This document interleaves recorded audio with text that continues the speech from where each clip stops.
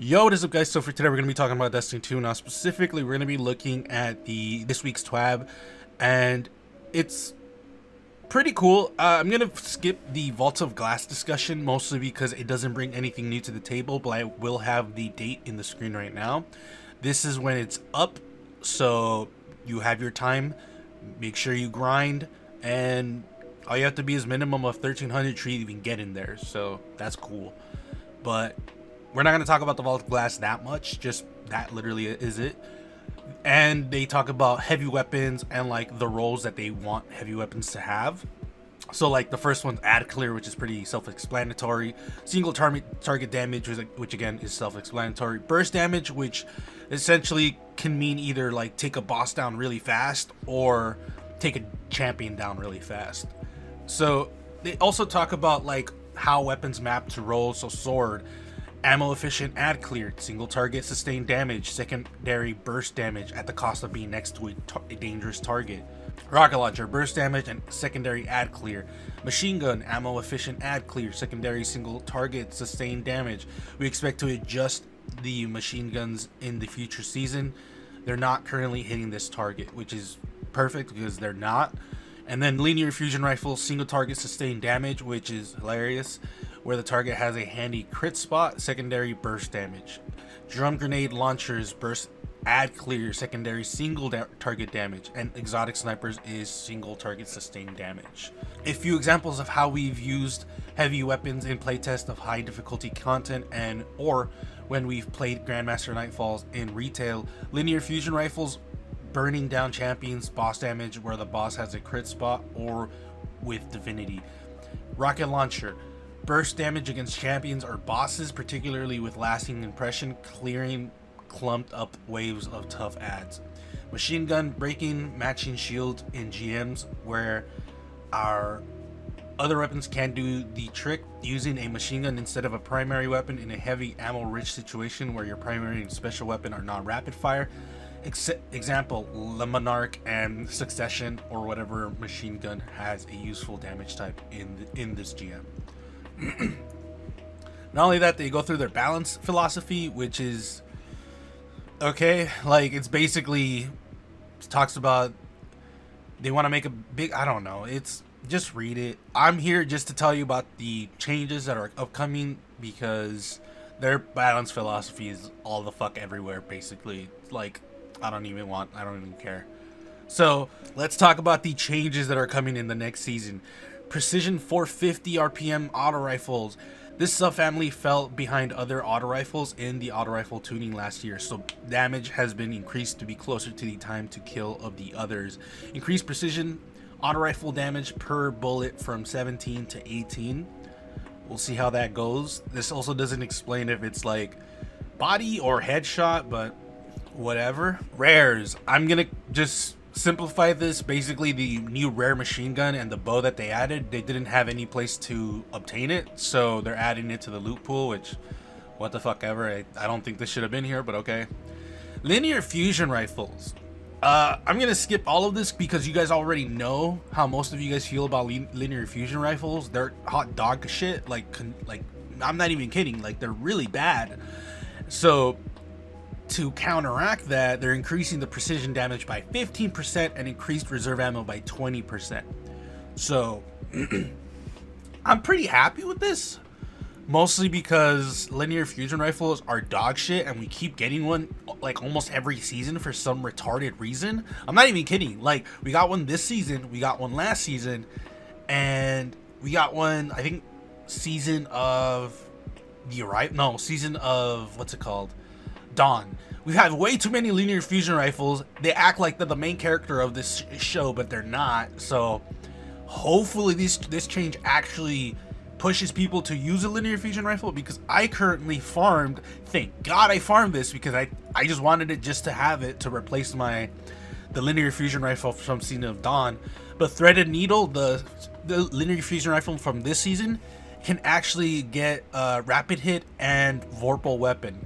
So if the 15% stack, which it should stack with vorpal weapon, then my threaded needle is already going to be meta, hopefully, on top of a reserve ammo upcrease to 20%. This shit should be really good. Hopefully it is. I'm hoping, because I do enjoy linear fusion rifles. Like I said, the Season of Dawn one was like my favorite for like a while, and the only reason I like erased it was because it's sunset. So I'm really happy that I farmed my way to get a rapid hit Vorpal weapon one, which again, I'm really happy I did that because I just did not have the drive to do that, but I got it. So hopefully linear fusion rifles are better and not like the piece of shit that everyone thinks it. Well, it's not think, they are pieces of shit. Not only that, but they also talk about how we've been saying that linear fusion rifles should just go into the secondary slot, which I think would be good because it would just open up more things for them.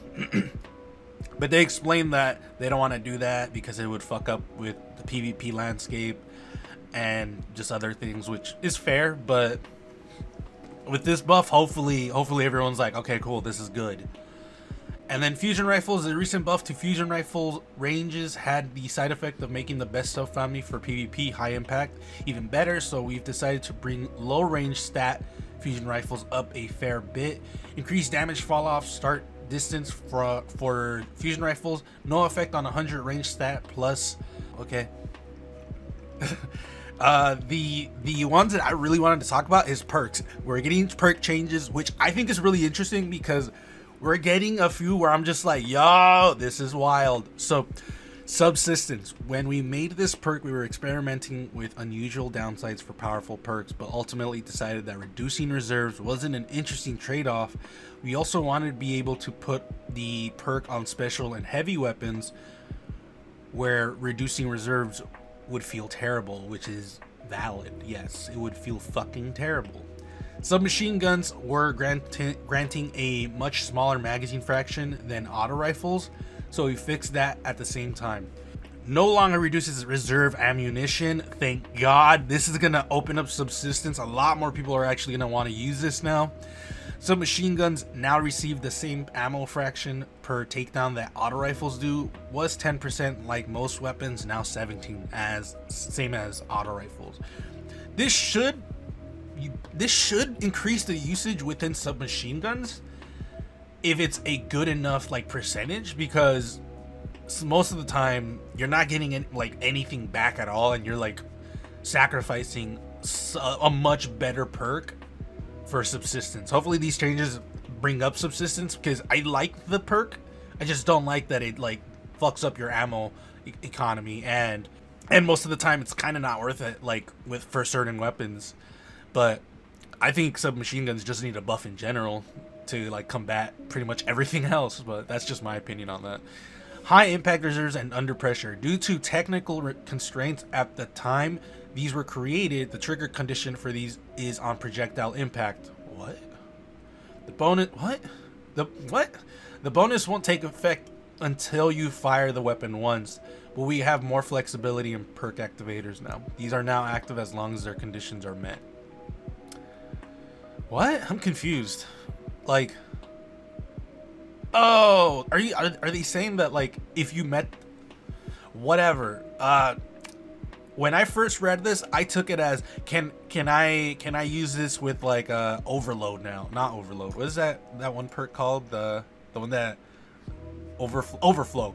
Can I use this with overflow and it actually like activates? Probably not. It's probably just saying that if you spawn in with like, I don't know, 3 ammo, like if you spawn in with half of your ammo capacity, you probably don't have to shoot to activate it, is probably what they're saying, which is a weird change. I would have much preferred if like they were like, yeah, now it activates with other like increasing mag size perks like overflow, ambitious assassin, like etc. Like it would be really cool if they did that, but probably not, which unfortunate. Unrelenting. This was hard to trigger in difficult content, and the health awarded was hard to perceive. Now easier to trigger in PvE. Immediate trigger on majors and heals 20% more. I think Unrelenting is still gonna be hot dog shit, but I mean, if you guys want to like live in that dream, then be it. I'm not gonna say you guys are like, you know, living in a fantasy world. Sympathetic Arsenal isn't appealing enough for many players as it is, but is useful in niche situations. So we decided on a small buff to sweeten it a little. Now grants plus 20 reload in addition to its primary effect. I don't know if I care enough for that, to be honest. Like, it's just Sympathetic Arsenal is such a like niche perk, like already, and adding 20 reload plus 20 reload is just kind of like, I mean, like, I guess, sure, I don't know. I don't know, dude. I still wouldn't use Sympathetic Arsenal. It's just such a weird, I guess you could play into it, just still weird. Dragonfly, it always bugged us that Dragonfly wouldn't proc on every enemy you could finish with a precision hit. Now works on heavy Shanks and Servitors and occurs even faster than after the Season of the Chosen fix. Okay, but like those enemies don't have like crits though, that's why. They should, I personally think they should have crits, but, well, Servitors have crits. I don't know about Shanks. Shanks, I've never seen a crit, so. Hipfire grip, we're being careful not to overbuff this, since when Hipfire is too effective, it changes the game significantly. So we're just bumping this a bit more over the Season of Arrivals buff to make it a more useful option.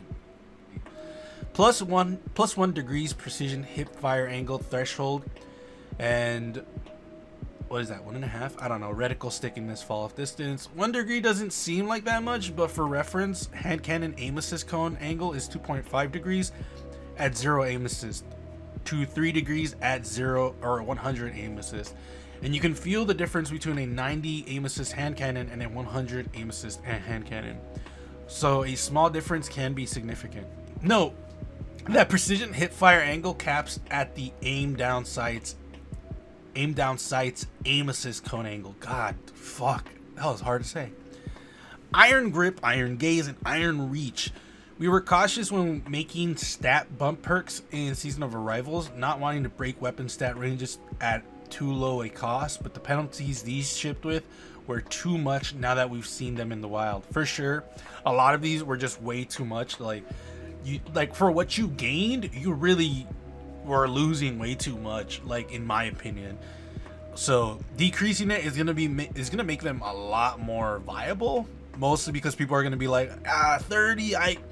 Honestly, if it was 20, I would immediately go fucking buck wild, but we'll see. They want to do it like slowly to see if it's better, so hopefully 30 is enough, because dude, sometimes it's just too much. So this is a good change, I think. Osmosis and Elemental Capacitor, we didn't have time to address these when Stasis came into being, but always wanted them to work correctly when playing a Stasis subclass. Osmosis now switches the weapon to Stasis damage when playing a Stasis subclass. This should work for any mechanics that ask for Stasis damage, but not for Stasis ability damage. Also created Stasis special effects, I think that says, for all weapon types that Osmosis can appear on, more coming later.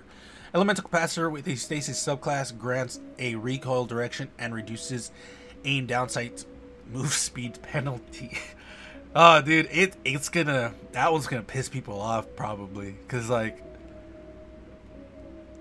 dude, aim down sights penalty, huh? So I have this shotgun currently. Are you telling me that I can aim down sights faster with this shotgun now? Does threat detector work when you're not holding it? I'm pretty sure it doesn't work that way. God, I wish it worked that way. Fuck. All right. So no distractions because of an exotic change below and the sniper rifle flinch changes in Season of the Chosen. We wanted to make no distractions a bit more appealing option for combating flinch. Reduce trigger time from 1.5 to 1 second and increase flinch reduction from 30 to 35%. I could not give a shit about this change. I still think no distractions is hot dog shit, and I don't care, dog. Whatever. Celerity and Bottomless Grief, we addressed these specifically in an earlier Twab, but here are the buffs again. Note that we buffed the perks themselves, so these changes will apply to your existing drops of these weapons. These being alternate perks on adept weapons can't be applied retroactively though. Celerity now always grants plus 20 to handling and plus 20 to reload in addition to triggered effect. Okay. 20 handling, huh? So let me see. I have where's that fucking weapon? I always lose it. Ah, don't tell me I fucking erased it. Please tell me I didn't erase it. Here it is. So I have Igneous Hammer with Outlaw and Celerity. Are you telling me that I'm getting a bump in handling, increasing it to 72 handling, and then I'm getting a plus reload, even though I already have Outlaw? That one's kind of whatever's. This is going to be a lot of fun to use. I'm hoping it's going to be a lot of fun to use, because I'm basically getting really high handling, which is already going to be really good. And the reload is going to be really good if I'm not getting headshots. So we'll see. And then for the next one, Bottomless Grief now always grants plus 30 to the magazine in addition to the triggered effect. This one I'm really excited for as well, because I have a Swarm with Bottomless Grief, and I forget the other one because I currently can't find it. Okay, so I have one with Bottomless Grief and Dragonfly. Are you telling me I'm getting more magazine on this? Because this already has 51 ammo. Like, which is like whatever, honestly, for like for an LMG that's pretty low. But are you telling me I'm gonna get more than that? I'm excited, just because these are changes that are like actually gonna feel like a change. And then Thresh, this change is already live and not a buff so much as a bug fix. Thresh unintentionally only worked in PvP for certain weapons in Beyond Light, but Thresh has worked for all weapon types in PvP since Season of the Chosen launched. Cool, I guess. But now we're gonna get into mods. Adept Mag, Adept Targeting. Same reasoning as the Iron Banner perks. We were cautious initially, but think it's fine to reduce the penalties for these perks, having seen them in action. Reduced secondary stat penalty from 20 to 15. Fixed Adept Mag and not granting reserves when applied to a sword. Okay. Adept Counterbalance. This didn't feel like enough of an upgrade over standard counterbalance stock to be worthwhile. Increased recoil direction benefit. Okay. Exotics. Might multi-tool. We've seen many requests to switch this from Outlaw to something more useful, and one thing we've observed is Mida losing fights to weapons that cause more flinch. So here we go. Change the Catalyst perk from Outlaw to No Distractions. Hawkmoon. Increased priority of Paracausal Charge and Paracausal Shot buff techs. This was sometimes dropping off the bottom of the list. So, No Distractions on Mida is, I don't know, man. Doesn't No Distraction go away after one shot? I don't know. I haven't used it in a while. I know it's in Izanagi, but I ignore that as much as I can because I hate that fucking thing. But yeah, we'll see. Alright, the future. Sometime further in Season 14, we expect to touch the following. All shotguns. We don't expect to change... We don't expect the change to the 2 dominant shotguns, replacing quick draw with surplus and nerfing quick draw to really move the needle on shotgun usage. Overall, in PvP, we agree with some of the comments that weapon usage is not only dependent on tuning, but that map design is also a factor. However, we want more weapons to be viable on all maps. And oh my god, this is stupid. And we can achieve this through tuning, giving other special weapons rooms to excel, specifics coming later. So this is a stupid take, because they literally even say, we agree that the map design is a factor. It's like, no, it's not just a factor. Map design is literally what almost pushes you to use a weapon. If you're playing a big map, you're gonna use something like that isn't a shotgun or isn't an SMG, just because why would you do that? Like, why would you go into a big map knowing that you're gonna get killed by a scout rifle? List anything that is farther reaching than a shotgun, an SMG, or a sidearm. Unless like you can like fill that gap between you and the enemy really fast, there's no reason for you to do that. Now, if you give me a small map, like a majority of Destiny 2's maps, because they took out all of the big maps and just gave us all of the Destiny 2 vanilla maps, why are you really expecting people to not use shotguns when there's corridors everywhere? Bro, just give us more maps. Big, like, we'll talk about that later. So, Dead Man's Tale. With the upcoming nerf to 120 hand cannon range, we expect to see a surge in Dead Man's Tale usage, which is already high. We had enough moving pieces in Season 14 that we didn't want to try to squeeze this in the same time, but we have a change ready to go that reins in its ability to challenge sniper rifles, 120 hand cannons, and scout rifles while in hip fire without detracting the fantasy of the weapon. So, I'm completely okay with Dead Man's Tale getting nerfed because this shit is obscenely powerful right now, and if you tell me it's not, you're a liar, because it's ridiculous. Some of the like, I most likely will have put up a video of me just using that gun right now, and it's ridiculous. Like, it's super ridiculous. It's so stupid. Like, I love the weapon. I love that you can basically shoot it like how the weapon, like, it's like from one of those old cowboy movies where you just shoot and hip fire. It's cool. I just don't think it should be that fucking crazy in PvP. I'm just asking, like, maybe, I don't know, make it like, for each headshot you get, you increase it to where it is now. So, like, have it have a ramp up time or something. I don't know. Or just do that for PvP, and in PvE, leave it the same. It doesn't have to be changed. It's good as is. I do understand people are going to be like, oh, but I would have to remember 2 ways to play that gun. Is it really that hard, guy? Like, is it really that hard just to remember this gun plays this different? I don't know, man. I don't want Dead Man's Tale to just get nerfed and be forgotten. But at the same time, shit's too powerful right now. And then fusion rifles, as with some of our other changes, we don't want to bump these too fast. So we'll follow up if needed. And that's pretty much your Twab. There's other things here, but I don't care. I really don't care. Like, they talk about the Guardian game rewards, which I don't even know what the fuck they're talking about. There are no rewards. Oh, I think they're talking about the Bungie rewards from, like, oh, okay, I didn't even read that. I just saw Guardian Games rewards. So the Guardian game Bungie rewards. I don't even know why they call it rewards. You still have to pay for all this shit, so okay.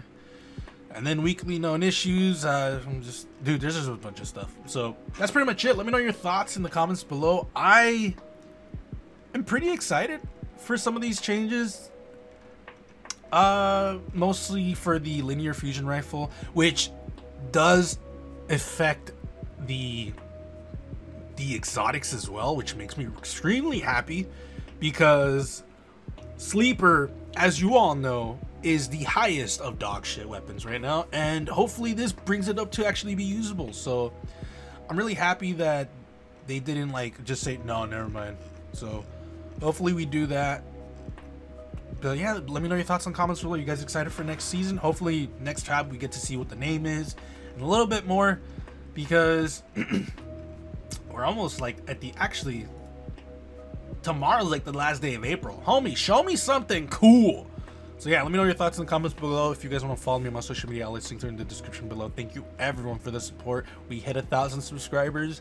I will be making a thank you video and just other things, so I will see you guys later.